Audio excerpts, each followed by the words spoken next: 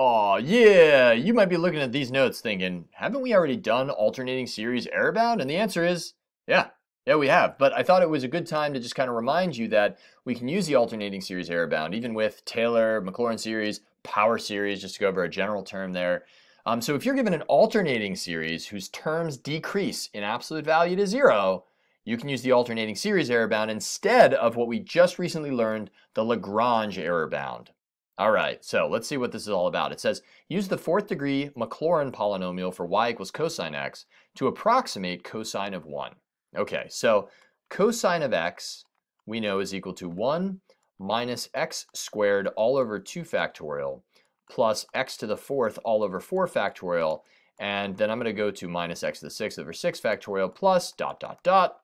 And we've got that alternating jam going on, right? Negative 1 to the n, x to the 2n all over 2n factorial plus, and so on and so forth. Okay, now looking at this, we're going to use this to approximate cosine of 1, but just the first, well, up to the fourth degree. So cosine of 1 is approximately 1 minus 1 squared over 2 factorial plus 1 to the fourth is 1 over 4 factorial. That's it. That's your approximation right there. Now, if we're simplifying that down, that's 1 minus 1/2 is 1/2, plus this would be 1/24.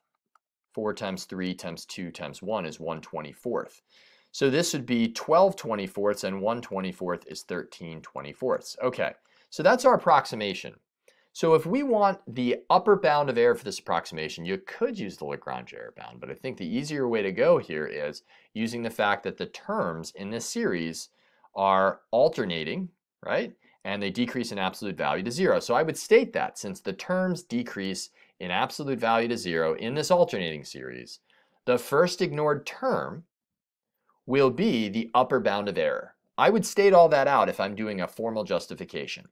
So I've got, and then I'd show this, the absolute value of cosine of 1, that's the true value, minus our approximation, right? That would be minus, and I'm going to put in our expanded Maclaurin plug-in right there, if you will, which is 13/24. So you could do minus 13/24. So there we go.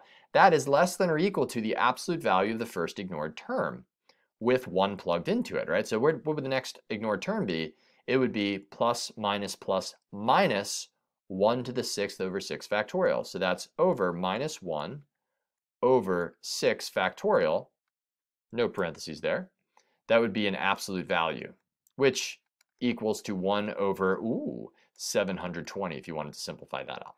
So that's the upper bound of error. Not bad, by the way. So whatever cosine of 1 is, it's not exactly 13/24, but we're off by at most 1/720th in either direction.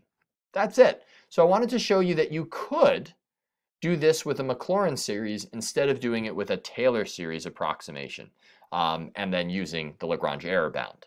All right, so you could do it with the alternating series instead of, again, the Lagrange error bound. All right, I'll leave it at that. I will see you in the lesson exercise. This is a quick one, real quick one. Peace.